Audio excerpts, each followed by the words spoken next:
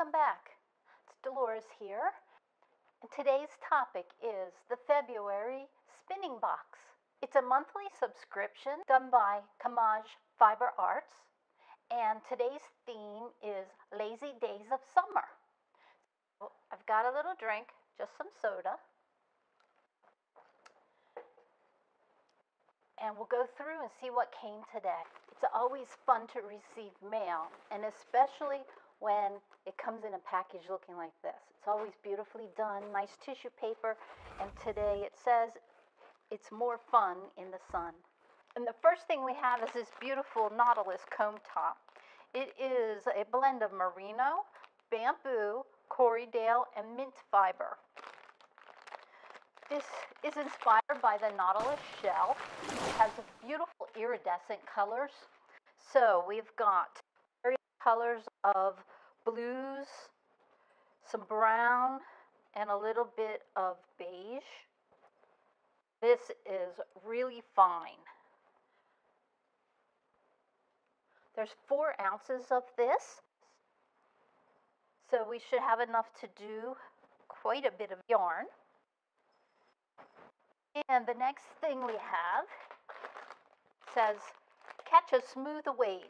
This is 18 micron merino and cashmere.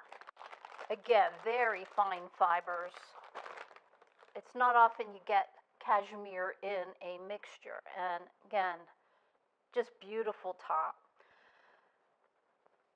Since I think of colors for summertime, I'm going to be dyeing this top, and I'll show you what we get from that and then how it's spun up. Also in the February box, we have a beautiful bag. I love these bags. And this is soybean top. It's made from soybean protein. It says it's stronger than silk. I did a little research about it, and they said that it works much like a cottonwood, so it's a nice summertime fiber. It wicks away perspiration to keep you cool. It has a nice sort of a golden ecru color, and this one's really soft also. What the directions suggest is to blend this with some wool to give it the strength and a beautiful hand. It's going to be a nice sort of silky kind of hand fabric when we're finished. So that one's exciting. I'm not sure whether I'm going to dye this or not, but most likely I will. Couple colors and mix it in a bat when I'm doing that. And here, if I didn't mention, we have 1 ounce. In every box, there is a breed study. So this is 1 ounce also of Navajo churro. I know from doing Shave 'em to Save 'em that Navajo churro is one of the endangered species.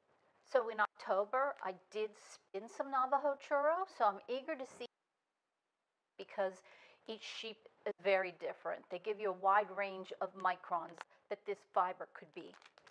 So what it says about the Navajo churro. Navajo churro breed is considered a rare breed. It's the oldest breed in North America. Spanish explorers brought this sheep breed to America in the 15th and 16th centuries. These sheep, with their long staple of protective top coat and soft undercoat, are well suited to the extremes of our climate. So this one is a dual-coated sheep. When we take a look at the lock, I should be able to pull out the heavier, longer fibers from the down. The outer coat, which is called guard hairs, account for 10 to 20% of the fiber and is quite coarse, starting at 35 microns and up. Depending on the fleece, you probably want to pick those Kemp fibers out. As I'm looking at this, I can see they're lighter in color, so I'll probably use a pair of tweezers and actually pick the Kemp hairs out, because they can be very coarse. The rest of the soft undercoat, so it's a down-like fiber, is the undercoat of this. To scour it, it's considered low lanolin piece, so you probably only need 1 scour and a rinse, depending how dirty it is. And It's called Navajo churro. The actual sheep brought by the Spanish were churro. But the Navajo Indians really like this breed of sheep, so then their name got attached to it to be Navajo churro. What I had always heard was a very coarse, very durable yarn once it's spun, and it's best used for weaving carpets, which is what the Navajo do with it, and things like tapestry. Depending how it's spun, you might be able to get a nice smooth yarn out of it that you could use for hats or mittens, but it's an outerwear type of thing, not close to the skin. Traditionally, the Navajo card the fibers all together. They do not separate the long outer fiber from the down. So they're carded together. They are made into rolags, and then they spin them on what's called a Navajo spindle. So let's take a look at this a little closer. These are raw wools. It only has a very little bit of vegetable matter to it. I'll get closer to the camera in just a minute. Let's just pull out a lock. The locks tend to be sort of, there we go,